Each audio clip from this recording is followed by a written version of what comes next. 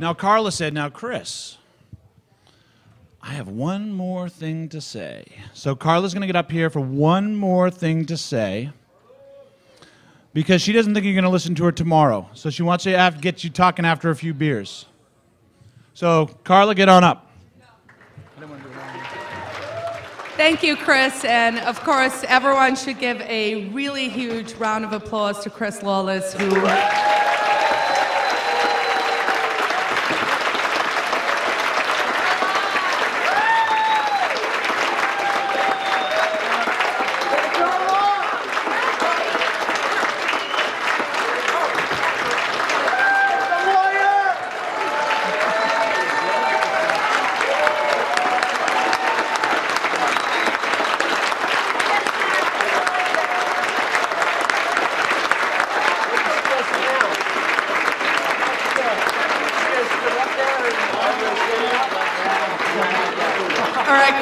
I'm on the clock, but you know, he is a giant of a man, and his shoes are so big, no one can fill them.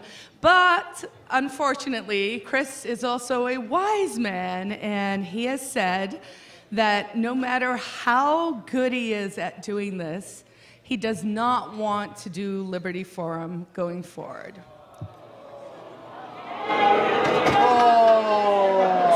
So has Krista said that, and of course, you know, we... Okay. So as a community, we do not want to ruin Chris's marriage. So one of the things that I would like to do next year, depending on how much I charm you guys tonight, is to bring Liberty Forum in-house and to just make it part of what we do. I think that as an organization, we have had so much success over 10 years. And you know, I've listened to so many speeches here tonight and over the weekend that have just been amazing and literally sometimes moved me to tears, made me laugh, made me cry, you know, do all of those stuff. We're like a Disney movie. And we're better than cats. And, you know, if Chris doesn't want to do it, he shouldn't have to do it, because Chris has given 6 years of his time, money, effort, family commitment, and all of those things as a volunteer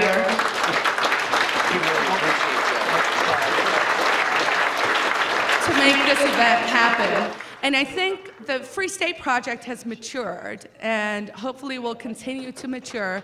And one of those things about maturing is, hey guys, we gotta get down to business. Like, we can't just keep going with volunteer hours, because if we want the results that we want, and the result I want is to trigger the move so that we can get this freedom party on the road, then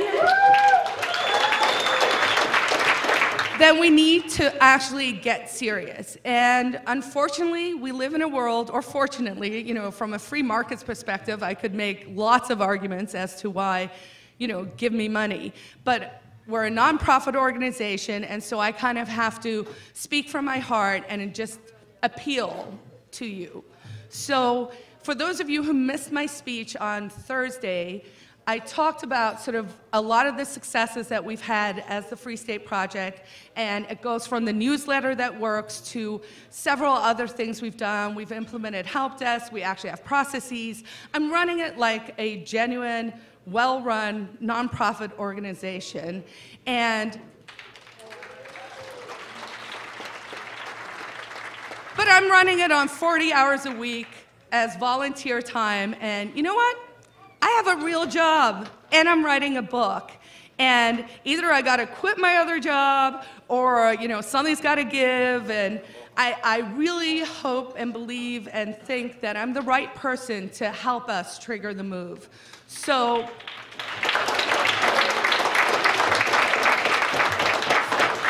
when I talked on Thursday, you know, I threw out a big number. Our budget in the past, just for those of you who missed it, pretty much Liberty Forum and Pork Fest, which are big events. They cost about $40,000, $50,000. They run revenue neutral. We run on a budget of about $30,000. Otherwise, that goes to merchandising, paying, for hotel rooms where we all share a hotel room. We're running off copies. We're getting donated miles. We're really, really, really operating on a shoestring budget. And shoestring is good. I'm cheap. I'm happy to run it in a really cheap way, but I'm not happy to run this organization anymore in a way that is going to take us till 2018 to trigger the move.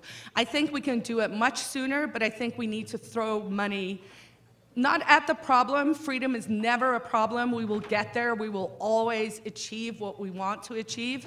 But I would like to trigger the move because we have seen the successes that we've had with just 1,000, 1,200 people here.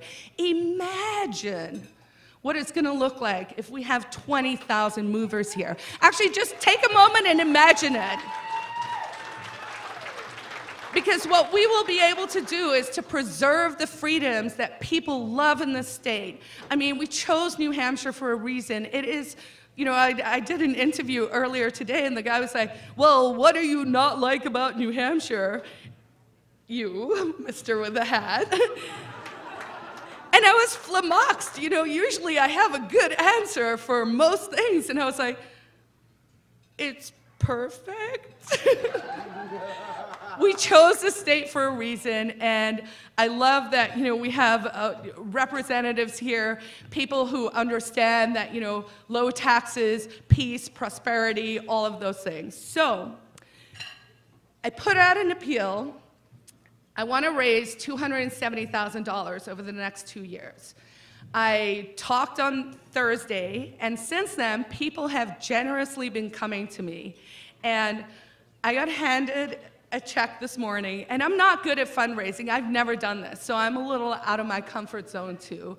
And I got handed a check, and I didn't know what to do because it was folded, and I wanted to know how much it was, but I didn't want to be tacky about it, so I was like, thank you. And then I went around the corner, and I had said on Thursday, if we could get 270 people to give us $1,000, 270 people is this room, right? It's not that much to ask. And it was a check for $1,000.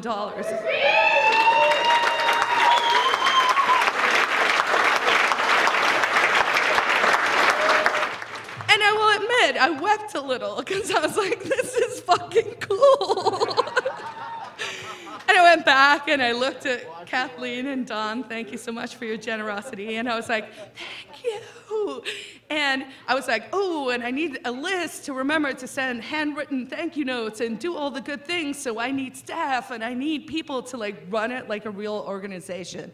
So we've actually had 5 people step forward to be the first patrons of triggering the move.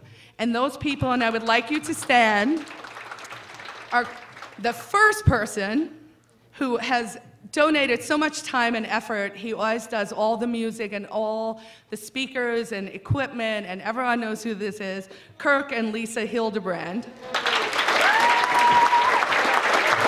standing.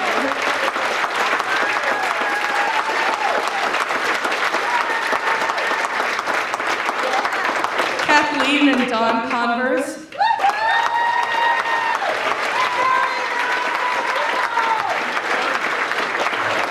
Jason and Sharon Osborne.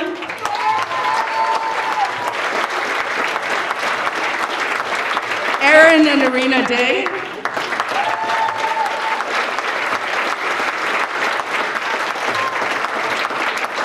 So now I'm going to throw it out, and you know what? I'm such an honest person, I can't help but admit this, but I have a couple of ringers in the audience. I can't not tell you that. I believe in transparency, and so there are a few other people who have also pledged. Some people don't want to give $1,000 up front. That totally makes sense. Some people want to do it. You didn't give me a check, so.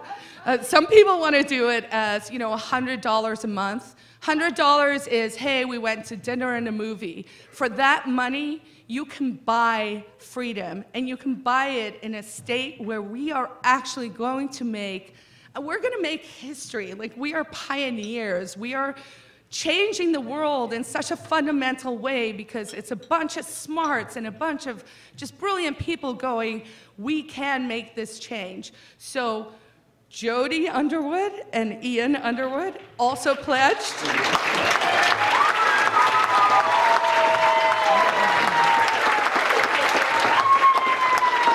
So if there are other people, and I believe there are, because I have a few more names on my list, of people who would either like to give, I'm happy to take a check for $1,000 tonight. I'm also happy to work with you to do like a markdown, and we'll do $100 a month.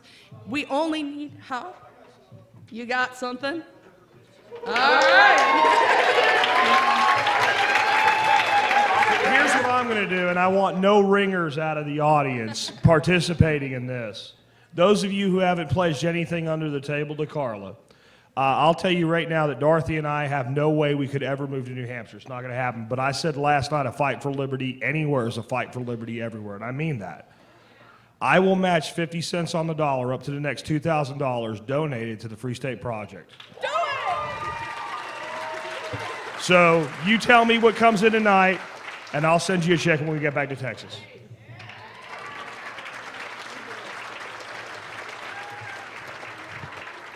So before, you know, and my ringers, okay, this part I haven't timed right, and Chris is like, wrap it up. Okay, I will wrap it up, but I have a couple of things to ask, because we haven't done this yet, and Chris typically does this. So I have a few questions, right, in terms of who is here, right? So if you are a first-time Liberty Forum participant, or you're just here, stand up.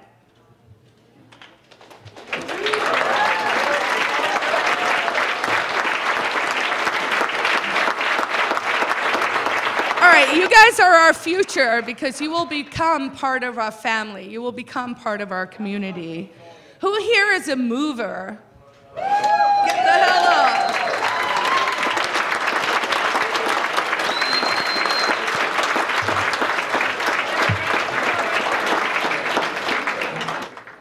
Who here wants to give me money? Get the hell up! All right, this is what we're talking about. I counted 40 people. Come find me, send me an email, president@freestateproject.org. I will stick that up.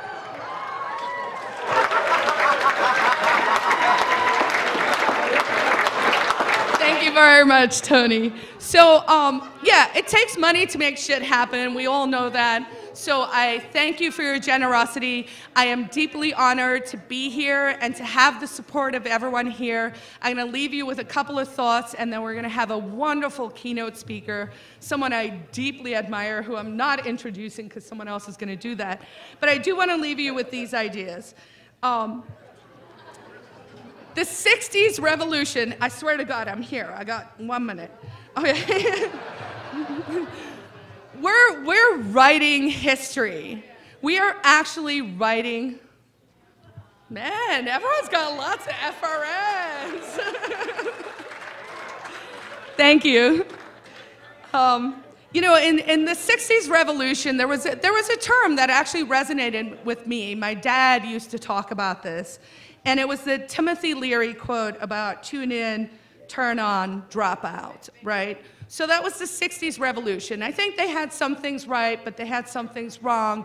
They probably didn't understand economics, so you know, you have to meld those things together. I want to say, let's revise this for a modern reality. And I want to say, let's tune in to the internet.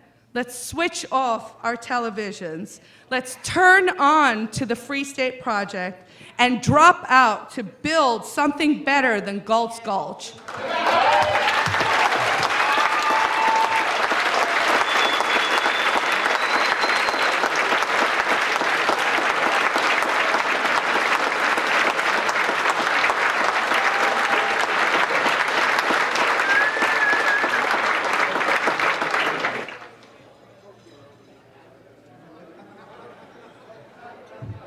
She scared me. Okay. So remember, breakfast and A and B, speakers afterwards. you know, Carla talked about money, and there's always people who are more than generous, as you just witnessed in Spirit Goes. I almost had tears in my eyes because you guys give and give. So really, Spirit Go family, thank you very much. I really appreciate it. And there's a family, and it's kind of cool, and I've met them a few times. And back in 2008, a bunch of us road tripped out to Minnesota to the Ron Paul rally when he was kind of shut out of the 2008. Ron Paul, baby! And in 2008, there was that big convention where he was shut out, so we had one in St. Paul. And on the way, I was told, you must stop at my house and refuel and relax and have a barbecue. And ever since then, you know, even before that, I had met him, but the Osbornes, they always go above and beyond. And Jason's at Sakel CAI. He always the Osbornes always go above and beyond what Carla's talking about. So we just want to thank our platinum sponsor, the Osbornes. And Jason, you're going to come up for 1 minute, right? And when I say 1 minute, Jason is always 1 minute. And I'm saving the joke. I'm not doing it. All right, now who wants to give me money? No? All right. So a lot of you already know what Sakel CAI is all about, and if you don't, it's boring. Don't worry about it. But glad to be here again at Liberty Forum. Looking forward to seeing you all at Pork Fest. You guys all have a lanyard, right? Did you see what's on it? Schoolsucksproject.com. Has everybody been to that website? Yeah? Okay. You guys got to get there. When you get home, check it out. And I would like to yield the balance of my time to my good friend Brett Venat of School Sucks Project, and so he can tell you a little bit about it. Thank you.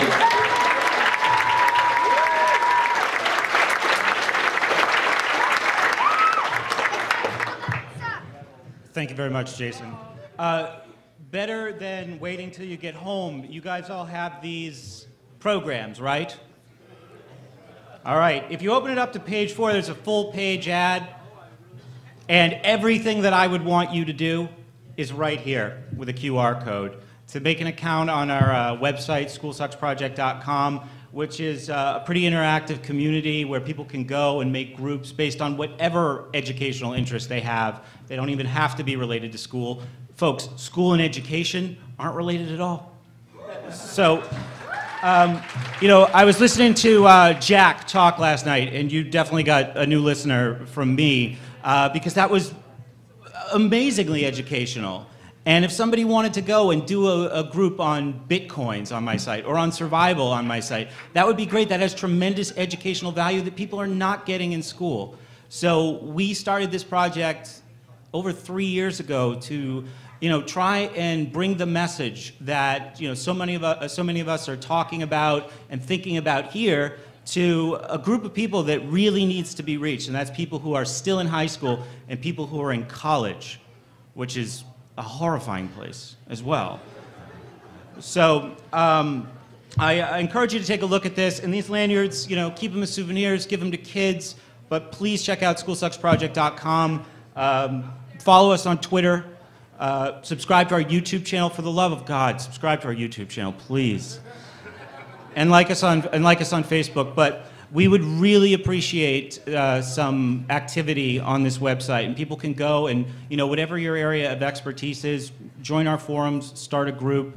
One more thing, I've been involved over here. If anyone has wondered what this is over in the corner, we've been using some of my resources that we have for a live show, a live call-in show that we stream on Ustream every week to stream this whole event. And this was project that JJ, James Schlesinger Jr.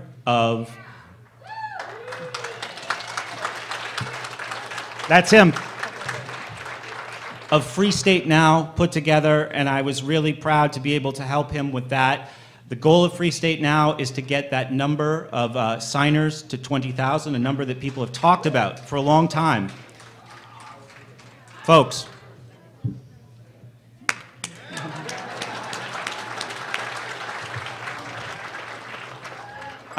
so that's it. Thank you very much for listening. Schoolsucksproject.com, and enjoy the rest of the night. I feel like I'm at the Oscars. This is awesome. Except, honestly, I was like thinking to the host, who is the host of the Oscars? And I don't know because I don't watch TV. So, again, I just want to mention, I know a lot of people are going to be out tonight, but tomorrow I wanted to really put a program together that was actionable. And Jared Fuller, who's over here, and I don't mean to put you on the spot, is speaking tomorrow at 9:30 here in C&D. I think it's 9:30 in C&D. And it's going to be great about how to capitalize and build your business for freedom and kind of push in that direction. So I think it's actually going to be a great thing. I kind of on purpose put it early to kind of force you to get up and go to this session. I think it's going to be a huge, awesome session. So, all right, on with the Oscars. Last year, how many people were here last year? Do you remember the 50-50 raffle? All right, Representative Aaron Libby won that raffle. And then felt really guilty about winning. And I said, you don't feel guilty about winning a raffle. You took the chance, you won the money, and you took it, well, actually, to be honest with you, I think your fiance took it for your wedding. So you shouldn't feel bad about that. So Aaron is actually a state representative over in Maine. And Aaron was elected in 2010. He just won re-election. And he's kind of like the citizen politician. He's actually a farmer. And some of you, a lot of us don't think a lot. Sometimes politicians, they're just especially in New Hampshire. I mean, they're my freaking neighbor. They're not like something we put up on a pedestal necessarily. I mean, some of them hate us and want us to move out of the state, but we ain't. But Aaron Maine is very similar to New Hampshire in that respect, where they're citizen politicians, so to speak. But Aaron has been coming to Porkfest for years. Aaron's been coming to Liberty Forum for years. And so I had a great chance to work with him at the Ron Paul campaign over in Maine and here in New Hampshire. So it's always great, I think, in the spirit of Arcadia. Yeah, Fingervine. There's also a great talk on that tomorrow. That in the spirit of Arcadia, we have to be friends with our Vermont neighbors and our maniac neighbors. So, because in the future, they're going to be a country with us, right? So, please give a warm welcome to Representative Aaron Libby.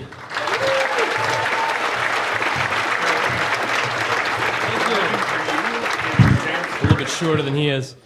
First, I really do want to thank Chris, or should I say soon to be Rand Paul's freaking giant. Some purist in the crowd, I guess. Anyway. While I was still in high school, I remember my father mentioning about a group of people that had planned to move to a particular state with the intent of injecting that state with a much-needed shot of liberty. I remember in the evenings always looking anxiously on the internet to see any updates to see what state was chosen. Of course, in the early 2000s, the internet was not as mobile and accessible, so you had to go actually on the computer, not your phone. But when I heard both the state of Maine and New Hampshire were chosen, I was very excited about this. Now, I got to be honest, I wish Maine was the actual chosen one, and we've got really good lobster, so if any of you want to come move, you're more than welcome to.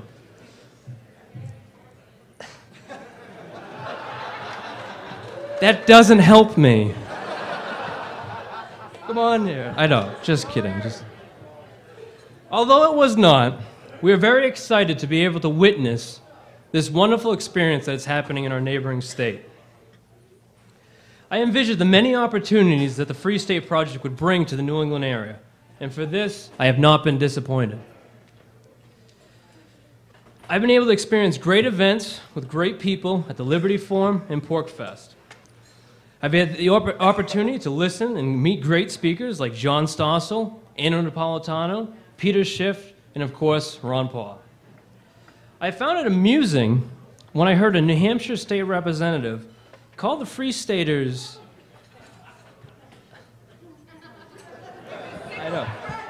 a threat.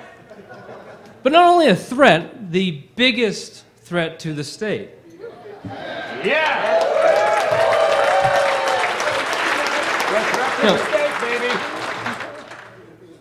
With an action call to make the environment unwelcoming by restricting their freedoms. This state representative actually wants to restrict freedoms. At least they usually take the oath and say they don't want to do that. But what has become of our country when a group with a mission statement of reductions in taxation and regulations, reforms at all levels of government to expand individual rights and liberty is seen as a threat. It's certainly not a threat to the people, it's not a threat to the business owners, and it's definitely not a threat to the taxpayers. I've been called extreme with extreme positions by my opponents. No, sir, freedom is not and never will be extreme.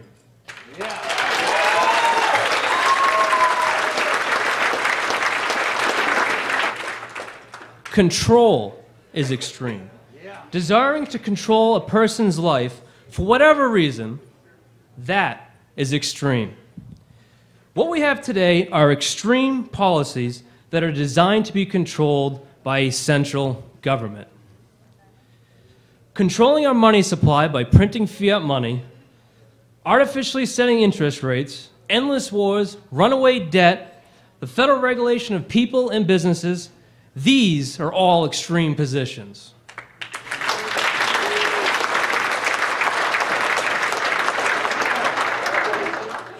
I truly believe the tree of liberty grows strong in New England. It will continue to grow strong, providing that we provide it the proper nourishment. We will do this by continuing our fight for liberty and doing what is right. Historically, New England is where liberty was born. From historical streets and buildings in Boston, to the shot hurled around the world, and the Green Mountain Boys. New England means freedom and liberty from the past to the present. The next speaker probably needs no introductions within these halls of liberty. However, I would like to take a moment to personally thank Tom Woods for the information and knowledge he has shared with us. With Tom Woods, it's not about generally the information that he shares with us, but more importantly, it's how he shares it. His ability to make information easy to understand, as well as easy to remember, is remarkable. Of the 11 books that Tom Woods has authored, the last 3 in particular, Meltdown, Nullification, and Rollback, are great historical guides to where we came from, why we're there, and shows us how to get out of that kind of a mess. I'd also want to thank Tom Woods for his many constitutional liberty classroom lectures. One topic Tom Woods often speaks about is the remnant and our task.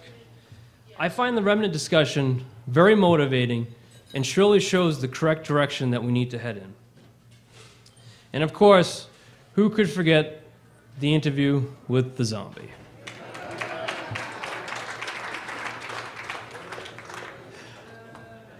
An American historian, an Austrian economist, and the New York Times best-selling author, please welcome Tom Woods.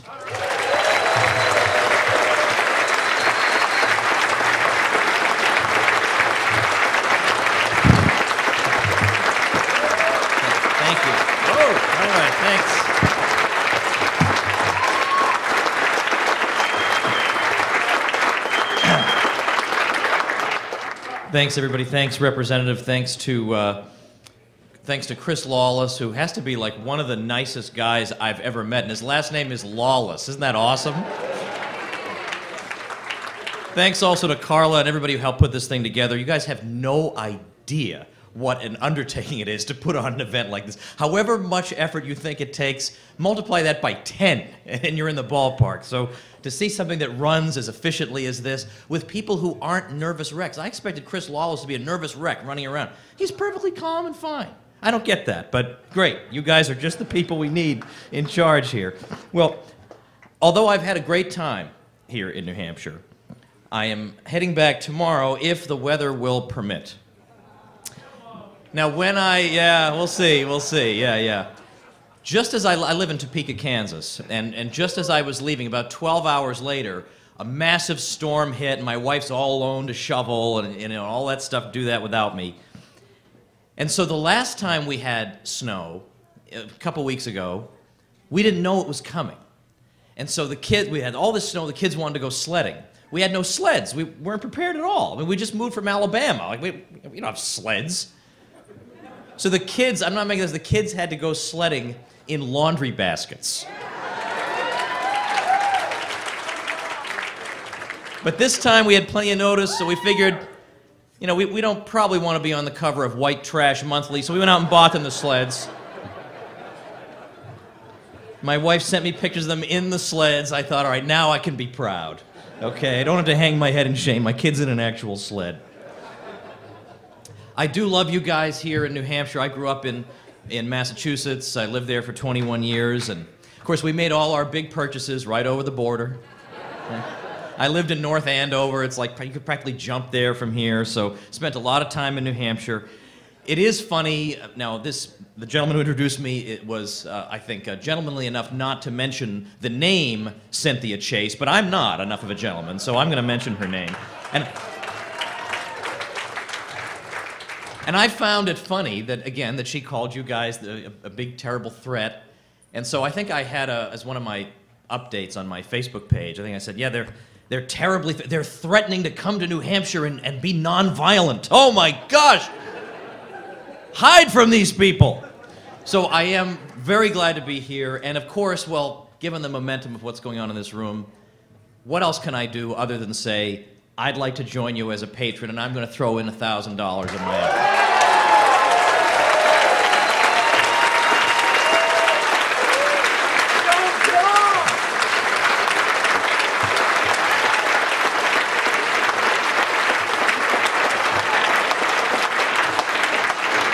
Now you see why politics can't work.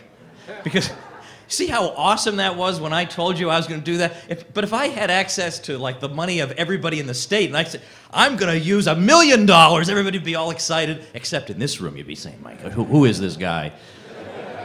All right, so what I want to do is talk a little bit about a certain topic that I've kind of become associated with because I wrote a book on it. And that is this topic of nullification, state nullification of federal laws. I'm talking about this because the organizers asked me to talk about this, and so here I am doing it.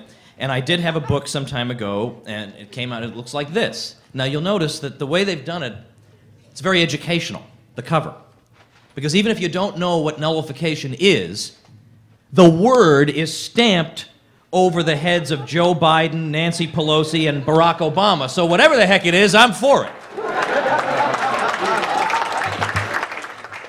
Yes, absolutely. Very educational. So what I'm going to do is two things here. Now, some of you have heard this whole shebang before, or watched YouTubes of mine. I wonder how, by the way, in the age of YouTube, how do stand-up comics even survive? Everybody's seen their act before they go on, and so you only have so many jokes. I only have so many ways to explain this, but I'm going to do it one more time. I'm going to take like a little brief little overview of what this thing is and how it's defensible. But then I'm going to talk more about how it is a kind of an outreach device for us. How this is something that, yeah, of course we favor nullification. We want to nullify everything. So anybody who wants to nullify even one thing is at least our temporary friend. So this is a way we can make friends. And I'm going to talk about that. I'm going to talk about how educational the process of nullification can be. But first I want to make the case, because to me the case for this is just so obvious. Now I can make a non-constitutional moral case for nullification, which is that these are raving sociopaths who are trying to take my property and my liberty, and I'm going to tell them not to do it.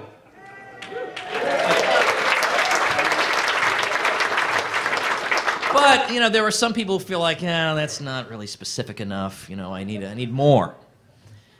So I often will make a constitutional argument. People say to me, well, I don't care whether the Constitution allows nullification or not, I still want to do it. You know, who cares about whether the Constitution authorizes it? Yeah, and I understand that. I'm sympathetic with that. But I feel like when I want to win an argument, I want to win it on every possible level there is. So I don't just want to win it on the moral level. If people are going to try to argue with me on the constitutional level, I'll meet them there too. And I'll beat them there too. That's what I want to do. That's what I'm going to do right here. So here's the basic gist of why it is perfectly constitutional for a state to say to the federal government, we are not going to allow the enforcement of an unconstitutional law in this state. Now, I don't have to make, and I won't make any logical arguments. Like, for example, I could say that if we don't have nullification, then if we give the federal government a monopoly on deciding what the Constitution means, guess what's going to happen? They're going to interpret the Constitution in their own favor, and they're going to keep discovering new powers for themselves. And, well, in other words, the history that we've observed over the past 150 years will come to pass. That's exactly what will happen. I'm just going to focus strictly on the constitutional issue. And it's basically is two arguments. First argument is Madison and Jefferson said, if you want to understand what the Constitution means, you consult what its friends said about it. Who were its friends? The friends in the ratifying conventions, not the Philadelphia Convention. That was behind closed doors. In the ratifying conventions, popularly elected, so we want to know what were those people saying about the Constitution. And when you look at the ratifying convention in Virginia, you find some very interesting things. Now, Virginia is a very important state in 1788. Highly populous, a great many important American statesmen hail from Virginia. It's very important that Virginia join the Union from the point of view of people who supported the Constitution. And at that convention, Patrick Henry was saying, I don't trust this Constitution because it seems like there are loopholes that you could drive, big vehicles through, and I just don't trust. Like, for example, the general welfare clause. I mean, come on. Any old dictator always claims that he's advocating things that benefit the general welfare. What kind of horrible, open-ended path to hideousness is that? And what he was told was as follows. Edmund Randolph, who was a governor of Virginia for a time and then became the first U.S. Attorney General, said to Patrick Henry, don't worry about it, because this federal government is going to have only the powers that are expressly delegated to it. Now, notice he used that word expressly. So we mean it. If it's not in there, then it can't do it.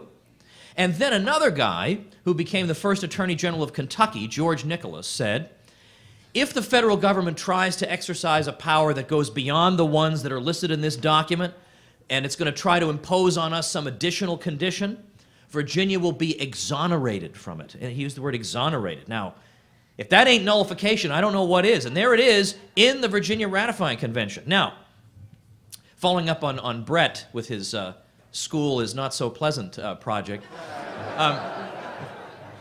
how many traditional government schools are teaching this particular bit of U.S. history? I think we could safely round it off to like 0. But to me, that seems pretty relevant. And it becomes more relevant when we realize that Randolph and Nicholas were two people among the 5-man commission given the task of drafting the document by which Virginia would ratify the Constitution. So in other words, they were the people who were going to write the document that would explain to the world how Virginia understood what it was doing when it entered the Union. And it understands it in this limited way, that we are only bound by these certain things, and anything else, we ain't doing it. There it is. I didn't make that up. There it is. The second argument runs like this. There are two theories of what the United States is. There is the nationalist theory, which is wrong, and there's the compact theory, which is correct. The nationalist theory basically holds that first we had the United States, which then created the states. Boo, right. Creating states is terrible. We want to abolish states, right? I know, that's not what you were saying. But the compact theory says that no, obviously first you had the states, and then they got together and said, hey, let's create the United States. Like the states came in the same way that the bride and groom come before the marriage. You don't first have a marriage and then suddenly you have a bride and groom. So this is the difference. Now, the nationalist theory is the theory that basically you will see Alexander Hamilton implicitly adopting, John Marshall, Henry Clay, Daniel Webster, and Abraham Lincoln. Now, this theory was not given systematic exposition until, from what I can see, the 1830s. It was never systematically laid out till the 1830s. And it's implausible, because what it's claiming is, first we had this big blob called the United States, and then the states are subordinate. They came second. But how could that be? And in fact, if you just glance at history, it's obvious this is a preposterous claim. The compact theory is obviously correct because first, the Declaration of Independence does not say that we, this giant blob, are declaring our independence. It says that they are free and independent states. And now, not states in the sense that we think of today. We think of states, we think New Hampshire, Massachusetts, whatever. When they said states, they meant like Spain and France. They meant countries. Free and independent states, which can do all the things that sovereign states are entitled to do. So there's that, number one, in the plural in the Declaration of Independence. And by the way, if you look at the Constitution, the United States is always referred to in the plural. Always, never in the singular. It's not a giant blob, it's a collection of societies. The Treaty of Paris, ending the war for independence, acknowledges the independence not of a giant blob, but of a list of states, and then they go ahead and list them. Then we notice even during the war, and even in some cases prior to independence, the states/colonies are already exercising powers that are prerogatives of sovereignty. So Massachusetts and Connecticut and South Carolina outfitted ships to cruise against the British. It was the troops of Connecticut that took Ticonderoga. And the executive in New Hampshire was authorized to issue letters of marque and reprisal. When it came time to draft the law that would govern treason, it was decided that treason would be viewed as being committed not against a giant blob, but against the states individually. The Articles of Confederation said in Article 2 that the states retain their sovereignty, freedom, and independence. Now, how can they retain those things unless they already had them? When the Constitution was being ratified, did they ratify it by a vote of a single blob? They ratified it one state at a time, because it's a collection of societies. And then finally you may say, okay, but then when they entered the Constitution, well, that's a Venus flytrap. Once you're in it, that's it. You've given up your sovereignty. But that is not the case according to the international lawyers of the 18th century, among the greatest of which was Emmerich de Vattel, who wrote The Law of Nations in 1758. And he said that when you have a group of republics and they join a confederation, they do not become 1 ounce less sovereign than they were before. They're exercising their sovereignty in choosing to confederate, and then if they choose to withdraw, they can choose that. They remain sovereign. The peoples of those states remain the sovereigns. So what does this all amount to? What this means is that therefore, the states, the peoples of those states are the original building blocks of the United States. And so they obviously have the right to stop their own creation, the federal government, from destroying them. It's just a logical result of the system.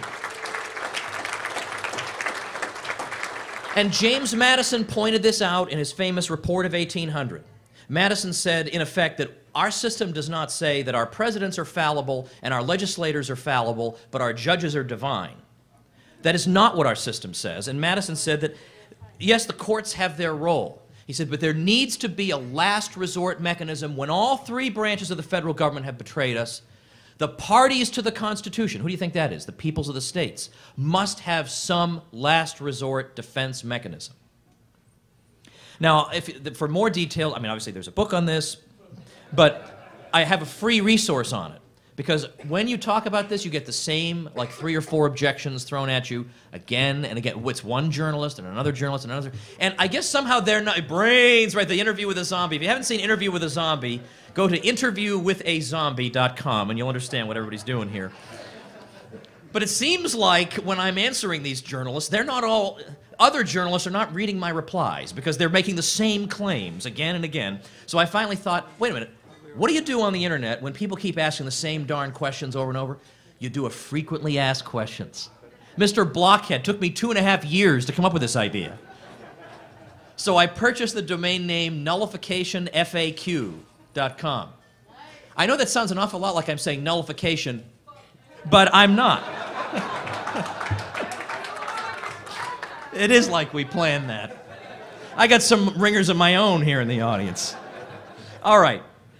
Now, having said that, I understand there are people in this room who feel like nullification. Now, you talk to the general run of the political class or the law professors, heaven forbid, or the media, and they just, I mean, it's like a crucifix in front of Dracula when you talk about nullification. Like, oh my gosh, right? Oh my gosh, I'm melting when you talk about it. But in a room like this, to the contrary, people say, no, the problem with nullification is it's too tame. I agree. That is the one criticism I will happily accept. It is too tame. It is the very least we can do, but we might as well at least do it. And here's why, because I want to explain the merits of it, like why it's actually a useful thing to try. Because as I'm sort of indicating in the title of the talk, I think it can be a kind of a gateway drug for people. Now, this is this phony baloney term they use to terrorize you into thinking that, you know, if your son smokes pot, before you know it, he's going to have a needle hanging out of his arm, he's going to be dead in an alley somewhere, you know, because it's a gateway drug to these harder things. But I do think nullification can be a gateway drug in a good sense to get people thinking more consistently and in a more philosophically pure way about freedom. Now, incidentally, may I just note, because I am going to be talking a little bit about marijuana, you are looking at the squariest of the square, okay? I mean, like, you're looking at a guy, like, I drive a minivan. I mean, like, you just list all the things, like, that's me, okay? But I just sort of feel like in a free society, you know, I do my thing, and you do your thing. You're not going to lecture me about my thing. And, you know, we might lecture each other, but you can lecture people, you can talk to people, whatever. But, like, beating you over the head with a club just doesn't seem like, you know, or prison rape doesn't seem like the best approach to this. That's my thinking. All right, so here's the first thing. Here's the first thing, that if you, let's say, introduce this concept to the Tea Party, which I've helped to do. I've done a big tour on nullification. We get all these Tea Party people come in, and they don't know anything about it, and then at the end, they say, yes, we are so ready to go do this. This is awesome. What does it teach them? It teaches them useful things. It doesn't just teach them about the Constitution and nullification. It teaches them other things. It teaches them, first of all, the total corruption of the law schools is one thing you discover. Because when you start following nullification in the media, every inane or I would say every third inane comment made about nullification is made by some law professor somewhere. Almost every single one of them by some law professor. And it's the same arguments over and over. Every law professor is going to say, well, nullification is unconstitutional. Now, first of all, these are law professors who, if you gave them 100 years, they couldn't find anything unconstitutional. But suddenly, nullification is unconstitutional. Resisting us is unconstitutional. We are your overlords. You are mere peons. We are king of the castle and you're nothing. That's a Honeymooners reference for some of you silvery hair folks like me. But they'll say, for example, the Supremacy Clause means you can't have nullification. And the law professor version of the Supremacy Clause is, this Constitution, plus laws made in pursuance thereof, plus any old laws we feel like passing, shall be the supreme law of the land. Now, who in his right mind would have ratified a document that said that? Obviously, it does not say that. It says that if the law is constitutional, then it's the supreme law of the land. But that just begs the question.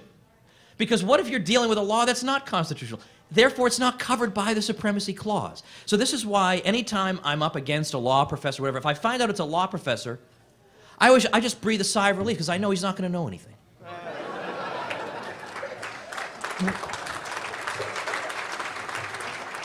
What they teach you in law school, basically, is a whole bunch of cases. They don't teach you U.S. history. They don't teach you the ratifying conventions. They teach you a whole bunch of cases, 90% of which were wrongly decided. And then they go out and they spin these crazy nonsensical statements. But, I mean, like, look at even Alexander Hamilton. Boy, if I can get Alexander Hamilton with me, I mean, that's really, I mean, like, you know, I don't want to make him roll in his grave. I hope he's having a peaceful afterlife and everything. But still, I mean, Alexander Hamilton was not on the right side of a lot of things. And yet even he said, at the New York State Ratifying Convention, he said, acts of the United States will be absolutely obligatory as to all the proper objects and powers of the general government. But the laws of Congress are restricted to a certain sphere, and when they depart from this sphere, they are no longer supreme. Oh, gee, I wonder why these law professors don't mention that, that little passage of relevance. Or in Federalist number 33, he says that the Supremacy Clause, quote, expressly confines this supremacy to laws made pursuant to the Constitution. Well, that's pretty relevant. There it is in the Federalist Papers. And yet, not one law professor. Well, now, if there's a decent law professor in the room, I accept you from this, okay, right? This is just the bad ones. Just the 99.9 with a bar over it % of them. Now, I could go on. There are other sources, and at Nullification FAQ, you can get more sources on that Supremacy Clause thing. But it's just a dumb argument. Like, clearly, that is not what the Supremacy Clause means. In the law schools, nobody is taught the compact theory of the Union. Nobody studies the Jeffersonian roots of this. Nobody's ever heard of the people who were the theorists of the compact theory. You don't get any of that. You get John Marshall, and that's it. You don't get any of this stuff. And in fact, even the 10th Amendment is too cheeky for the law schools. Even the 10th Amendment, they're suspicious of you. Why are you mentioning the 10th Amendment in this room? In fact, I have a friend, some of you may know my friend Kevin Gutzman. He's a biographer of James Madison. And Kevin is a professor in Connecticut. He's got a PhD in history and a law degree. So he knows both worlds. And he told me that when he was preparing for the bar exam, he was taking one of these crash courses, and they give you exam tips. One of the tips was, when you're involved in the multiple choice section of the test, anytime the 10th Amendment is listed as one of the possible answers, you can rule that out. It is never the right answer. It has never been the right answer on the bar exam, ever. The total corruption of the law schools. The 10th Amendment went from being the cornerstone, according to Jefferson, to being so irrelevant that it's not ever right. The only purpose it serves is to be a wrong answer on the bar exam. You know, there's something wrong here. The second thing this will teach them is the complete cowardice of most so-called patriotic right-wing radio. And by that I mean the big blowhards, the big names, you know, the Sean Hannitys, the Mark Levins, you know the names, right? I don't need to go through them all. Bill O'Reilly, I got a good story about Bill O'Reilly, but I don't know if I should tell it. Now, I'm only telling this because I knew this as a secret. I kept this secret for years when the judge told it to me. But now he told it publicly. And I said, what? Hey, you told this story? He said, yeah, who cares? So it goes this way. So there's some, I don't, it might have been Yankees-Mets. It's a big baseball game, and Brian Kilmeade wants to go to the game. And so he's got an extra ticket, so he asked Bill O'Reilly, you want to come with me to the game tonight? And O'Reilly says, all right. So they go to the game. And then O'Reilly gets kind of bored late in the game, and they leave. They leave early. And it turns out this game winds up there's a fantastic comeback by the team that was behind, like miraculous, and they missed it because they left early because O'Reilly just wanted to go home. So people are asking Kilmeade the next day, so, I mean, it must have been really exciting being in that game. He said, well, you know, Bill wanted to leave early. That's too bad. But sure, you know, but when you were driving home, you know, when you heard it on the radio, that must have been awesome. Well, we didn't have, that wasn't what we had on the radio. What did you have on the radio? The rerun of the O'Reilly Factor from that day. But when you look at these people, not one of them will talk about nullification, right? None. Not a word. This is all going on, even though none of the self-imposed leaders of the Tea Party or anything else have endorsed it. None of them have. And yet it's going on. It's miraculous. And these people won't even report on it. Now, Walter Williams will report on it when he fills in for Rush Limbaugh, because Walter Williams is fearless, and I respect that guy. But they will learn. They'll go back and they'll say, isn't that funny? The people I listen to every day won't touch this topic with a 10-foot pole. Huh. Third thing they'll learn is the narrow range of allowable opinion in the United States. Now, some of you know my sort of shtick on this, which is that it's as if there's a 3x5 card issued to every American at birth listing all the opinions you are allowed to have. These opinions range all the way from Hillary Clinton to Mitt Romney. In that whole area, you can say whatever you want, think whatever you want. But if you stray from that card, we're not going to refute you, we being the New York Times and the media and the politicians. We're not going to bother refuting you. You don't deserve to be refuted. We're just going to point out, hey, extreme person here. He has an opinion that doesn't fall between Hillary Clinton and Bob Dole, so there must be something wrong with this person. And that's where nullification is. Nullification isn't anywhere near that 3x5 card. I mean, I don't know where you guys in this room are. I mean, like some other galaxy somewhere. But nullification is not on that card, so therefore, you can't even talk about it, even though it seems plausible, right? Isn't the premise of nullification at least plausible, that the federal government could do things over and over and over that are unconstitutional because no one can really challenge it? Oh, the Supreme Court, which is part of the federal government, could challenge it. Yeah, how's that been going? Right, year and year after year, they have combed the books and can't find anything unconstitutional, except two totally irrelevant things, you know, something. And so now people realize, wait a minute, why can't we debate? Why can't we even talk about this without being smeared and like? It helps them to realize this ideological prison they're trying to confine us in. People need to see that. They get told things like, you can't hold this opinion because the Civil War settled this. Okay, the Civil War was not fought over nullification. And in fact, it's interesting to note that when South Carolina seceded from the Union in 1860, one of its complaints was that it was sick and tired of the North engaging in nullification. And then Jefferson Davis, the president of the Confederacy, in his farewell speech to the U.S. Senate, says he's sick of nullification by the North. So, okay, yeah, I guess nullification had something to do with the war, except it's the exact opposite of what the propagandists say about it. But when you say the Civil War settled this, I mean, what you're basically saying is, if you're having a philosophical dispute, violence will determine who's better and who's right. And I wonder, my gosh, I would so hate to be the 8-year-old son of people who hold this view. You know, I get beaten up on the playground, I come home, I got a bloody nose and a black eye, and my parents would be saying, well, you must have been wrong. I mean, look, you got the crap kicked out of you. Obviously, it's all settled. But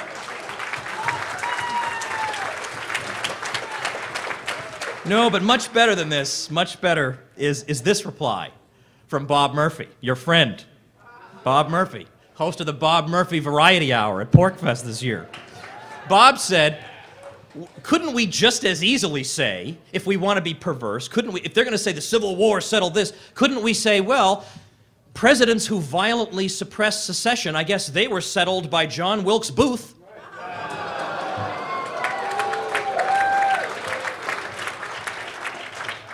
A fourth thing that people will learn when they get involved in this cause is that the so-called official institutions of conservatism and libertarianism will not touch the idea of nullification with a 10-foot pole. Nope, nope, nope, you peons, shut your mouths. We have our legal experts here who tell you can't do that, so shut up, send us some money, and we'll write another policy report that gets thrown in the garbage can. That's what happens. I don't think I need to mention any names. I think we know which institutions I'm talking about. And by the way, no, note to my ringers, don't say anything now. We'll let people think about this on their own. The fifth thing that people learn is that it reinforces the idea that you cannot take for granted that the conventional story of U.S. history is correct. Because the conventional story of U.S. history doesn't have any of this stuff. I mean, I have a whole chapter in the book talking about how these ideas of nullification were used by all different states in all different contexts, and they were used to fight against slavery, not for slavery, and all this. Nobody gets that. What you get is decentralized political orders are stupid and backward and unprogressive. But it's progressive to have giant centralized states. That's just awesome. And all progress comes from that. Ignore the 20th century, but all progress comes from mighty centralized states. Well, I'm not so sure that that position deserves the moral benefit of the doubt, or that it is just sort of taken for granted that 310 million people ought to be ruled by one city. Like, that's the only conceivable way for us to live? Really? Like that's so obvious to people that we're not even allowed to debate this? Like, when did this happen? I mean, this 3x5 card thing. Oh, good grief. And finally, it helps us to, you can reach both sides with nullification. It'll help people to reach across and get to know people that normally they would think of as their bitter enemies.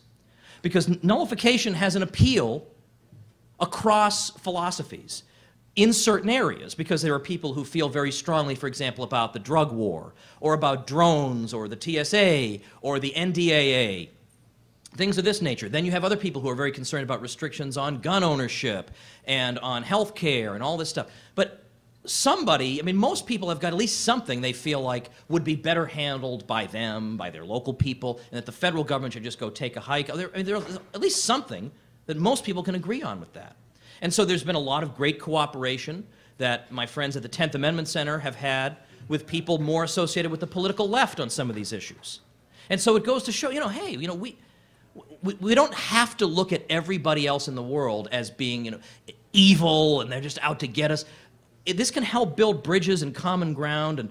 And I happen to think that the more we get out and talk to people, the more, they're not going to convert us. I'll tell you that, right? The converting is going to be all one way, and this is all to the good. This is all great, all wonderful. Like, we can all be happy with nullification. So it's an outreach device. That's my final part. So yeah, okay, a Tea Party guy or some of these people, you know, maybe they want to nullify like 40% of the stuff. All right, well, so they're right on 40%. I mean, I'll meet them 40% of the way, and then I'll try and bring them along on the rest. When we started this Nullify Now tour, I say we, I've been a speaker at it, but I'm not an organizer, but 10th Amendment Center put on this tour, Nullify Now, it's called. We had one of these events here in New Hampshire, at Southern New Hampshire University. So we opened it up in Fort Worth, Texas, 2010. And it was not my usual demographic. I tend to get like the college-age people. This was much older folks, like Tea Party folks, 9/12 people. And they didn't know anything about nullification. And I'm sitting there at my book table all day long, and you know, I'm not selling anything. Now, that's all right, you know, I'm talking to my friends. And then I gave them a talk for half an hour. And it's right up it's on my site, tomwoods.com. In the right-hand column, I have some sample videos. It's one of the videos there. I talked to them for half an hour. After that half an hour, it was like they were climbing over each other to get copies of the book. Like, I mean, so in other words, they didn't know they supported this until they heard it explained, and they said, yeah, wait, I kind of like this. Now, I have 1,000,001 problems with the Tea Party. But anybody who's open-minded enough to stray from that 3x5 card, I at least respect to that degree. And I was glad to see that.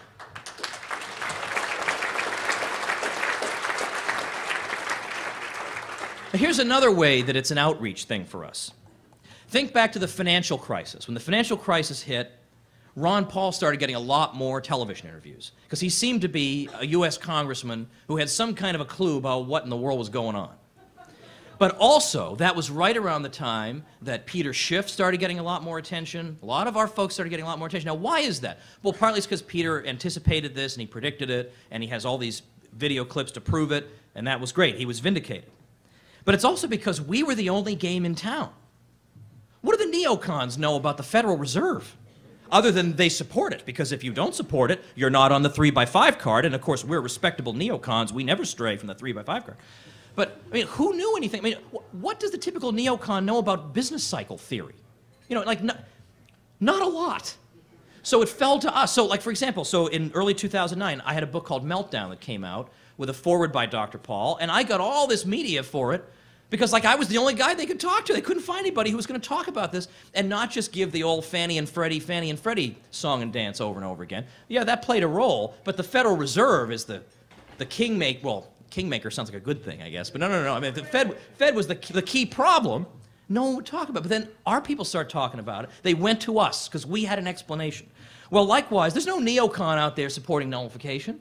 So where are these Tea Party people going to? They're going to us. They're looking to us for leadership on this.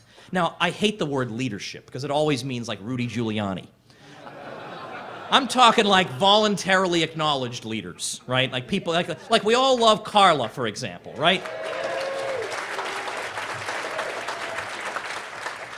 So let me just give one example. Because as usual, the neocons are off siding with the left liberals, as they normally do, on important issues. So they're all anti-nullification. So they're going to us. And so, for example, in my town where I live, my city of Topeka, they had an event where all these sort of patriot groups in town wanted to have us come talk about the 10th Amendment and nullification. So who are they going to have come do that? Well, I live in Topeka, so like that's, you know, they don't even have to reimburse my mileage. You know, I just walk over there, so that was no problem. Although, by the way, I do charge a speaking fee, but in that case I donated it. I said, you make the check out to my kid's school. Because my kid's school is a place where they read my books, and I feel like I'm in the twilight zone to have such a school, so I want to support them. Because that school is, in fact, a pleasant place to be, as it turns out. But so I was there, and also Michael Bolden. Not Bolton. Michael Bolden of the 10th Amendment Center. If you don't know the 10th Amendment Center, if you're thinking, oh, 10th Amendment, I am an anarchist and I'm so past the 10th Amendment. No. 10th Amendment Center is awesome.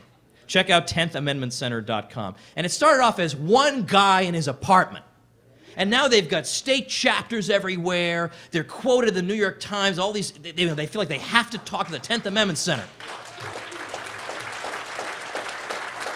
And Michael just works so hard that it seems like because the 10th Amendment Center is on everything. They're on marijuana, they're on hemp, they're on NDAA, they're on healthcare, they're on all of it across the board. Decentralization, humane living. I mean, they're with it across the board. But from the start, Michael was so hardworking, it seemed like he had a big staff, and so the New York Times would call and say, "Oh, we would like to speak to the head of the 10th Amendment Center, please." And of course, the 10th Amendment Center, they may as well say, because they would quote, they'd say so-and-so from the 10th Amendment Center. Well, they could just as well have said so-and-so from Michael Bolden's apartment, because that's what it was. So Michael Bolden comes, and we have this event in Topeka together. And I always say to people, by the way, you know, next time you're in Topeka, I'll take you out for dinner, because I know that's never going to happen. So I did actually have to take him out for dinner because, incredibly, he came to Topeka. So at this event, Michael gets up, and they didn't record it. It seems to me if you're paying expenses, people come give a speech, you record it. Yes. Film it. Why would you waste it, right? Is anybody recording this one right now? Okay. I don't want to insult anybody. All right. So there's no record of this. He was so masterful, and I'm not easy on public speakers, but he was masterful. He had them eating out of the palm of his hand. I mean, here's a guy who lives in California, you know, like walks everywhere in sandals, you know, and here he is with these, you know, suit and tie, older folks, but they loved everything he said.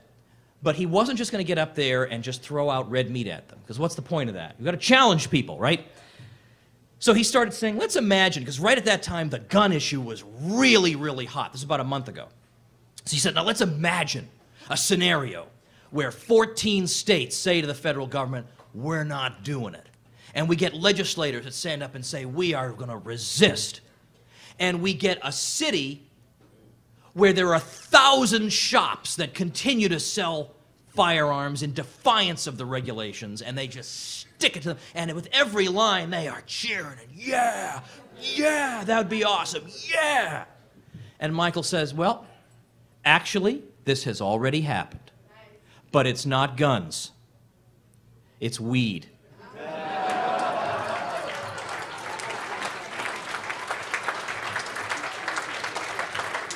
So the city with the 1,000 dispensaries, of course, is Los Angeles, and so on. Now, at first, stunned silence. Like, what did this guy just lure us into? But then they were okay with it. Because as I've often conveyed this point, it's interesting that in 2005, when that medical marijuana case went to the Supreme Court, it was 3 southern states that joined with the plaintiff there, or I guess the defendant in that case. And that was Louisiana, Mississippi, and Alabama. And their view was, California's law, we don't like it at all, we don't want it in our states, but we are more threatened by a federal government that can tell California it can't do this than we are by California's law. And that's what a federal system is. You have your law, we have our law. So even these very, very conservative states said that's what a federal system is. And there are more and more people of that persuasion who are willing to listen to that. And let me add, by the way, that then it came time for me to talk, and I thought, well, I'm not going to be upstaged by some guy from California in my own hometown here. Well, not hometown, for heaven's sake, no, but adopted town. So I thought, okay, I got to say something that gets them thinking, right? I got to challenge these people myself. So at the very beginning of the evening, everybody got up and said the Pledge of Allegiance.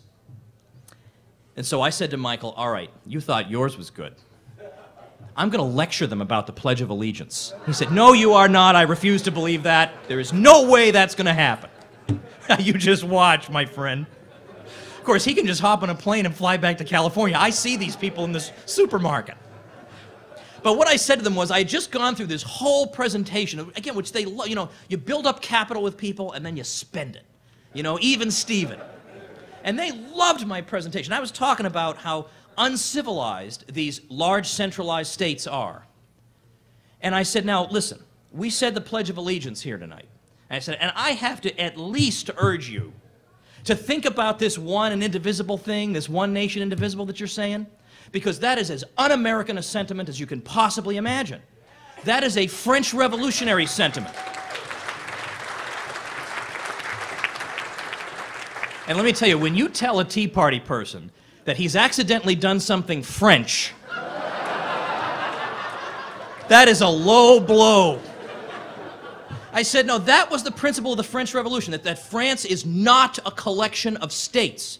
She is a single whole, and everything is lost as soon as we claim her to be a collection of states. But the United States is a collection of states.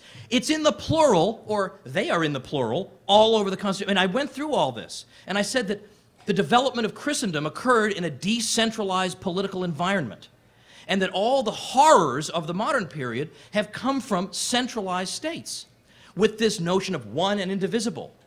And yet you're pledging allegiance to that principle. I insist you cannot do that anymore. And I got a standing ovation from those people.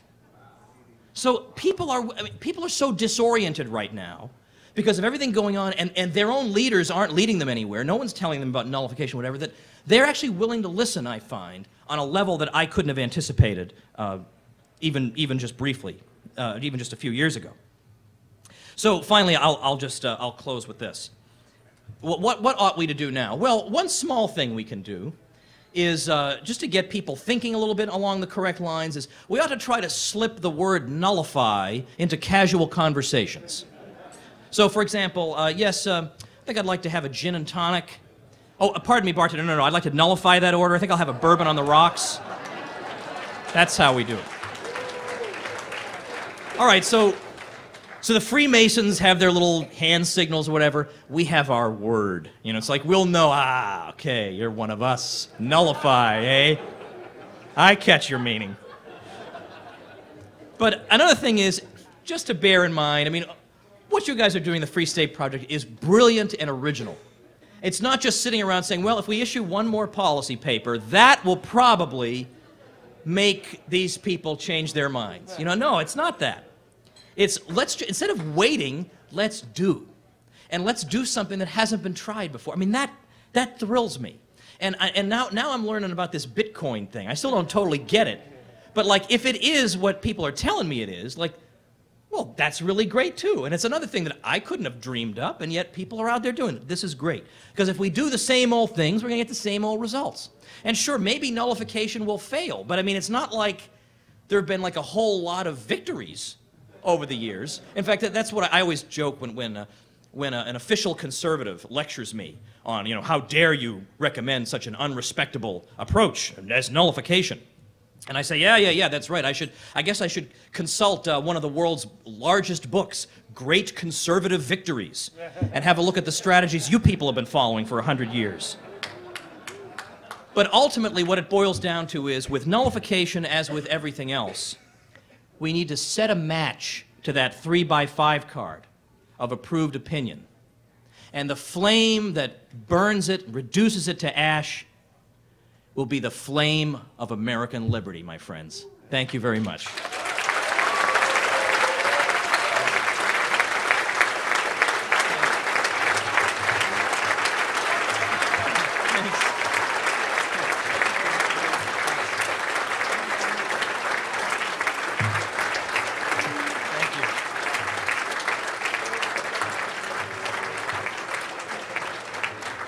Thanks, everybody. I have just a couple quick announcements I want to make. Number one is, some of you people, I think, know that from time to time I fill in on the Peter Schiff Show as host. And on Monday, I'm filling in, well, assuming I make it back home, I'll be filling in. But one of my guests will be Carla here. So, because I thought, well, why don't we bring a Free Stater on? So we're going to talk, the show runs, if you've never listened to it before, it's 10 a.m. to 12 noon. Weekdays, and so this Monday will be the one with Carla. And so you listen in. I mean, he's on some stations, but the easiest way to listen in is go to schiffradio.com. And it's a little confusing. It looks like you need to be a subscriber to listen, but you don't. During the show time, you can listen for free, and then by like 1 or 2 in the afternoon, they cycle that show over and over, so you can listen. So please do, and we'll see what we can do to get the word out about the Free State Project. And the second thing, yeah, right, Free State Project. Woo! That seems like cheap applause for me to be aiming for here at the Free State Project event. All right, the other thing is, so when you came here, you got a packet. Packet has pieces of paper in it. I want to direct your attention to a particular piece of paper in your flyer. She looks like this, okay? She's my flyer, okay? This is about my website that I started last year, and it's called libertyclassroom.com. And the idea of it is that I'm sick and tired, because school, you know, therefore, I'm not going to try to reform the schools. What a waste of my time. I'm just going to replace them. I'm going to go over their heads. So I got my own parallel thing here, libertyclassroom.com. So I'm going to teach the U.S. history, buddy, okay? I'm going to teach it. So on here, and you don't have to tune in at like 4:30 and then I'll be there, whatever. No, because that would be totally inconvenient. You listen whenever you want. You download it. You can listen as MP3s in your car. You can watch it as video if you prefer that. We got discussion forums, so you can ask me all the questions you want for like a year. Now, I might get a little tired after a few months, but you have a year, and then we have live events. We have readings that we recommend, but we've got 6 courses up there already. We got a 7th being added in a few weeks. We got an 8th by June. By the end of this year, we'll easily have 9 courses on this thing, and with this flyer, there's a coupon code. Guess what the coupon code is? In all caps, FSP.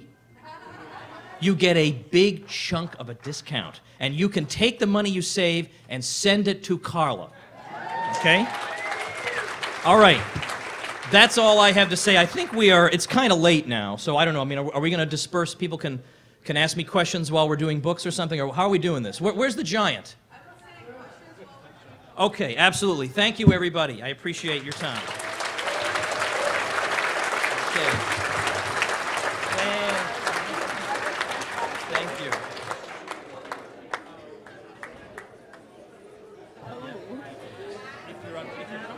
Sure. I'm just going to make a last few announcements. First of all, thank you so much, Tom Woods. I bow to you. Wonderful. 2, just checking in on data points. So we raised about $15,000 this weekend. So let's keep that coming, and we will, we have a board meeting tomorrow, and we are strategizing, I do believe, on how to continue with that momentum. So Jack, who just left, who did the matching funds, owes us money, as do many other people. So don't forget that. The other thing I did want to let you know, we are doing a sort of underground speakeasy party tonight in Manchester. The shuttle will be leaving probably in the next 10 minutes. It happens at the place called The Quill, and I'm supposed to be hosting it, and I didn't plan anything because I got distracted. I don't know, with like everything else I was doing for Liberty Forum. So don't make it suck and come. There are 22 spaces on the shuttle. It costs $10. The address, in case you want it, don't give this to the feds, is 131 Amory Street, Manchester. There's a $10 door charge, and I would love to see everyone there. It's a smoke-friendly environment. And I think we should make a drink, and possibly we should do it tonight because it would be historic. Figure out what we want to mix together, but the drink's name should be Nullify.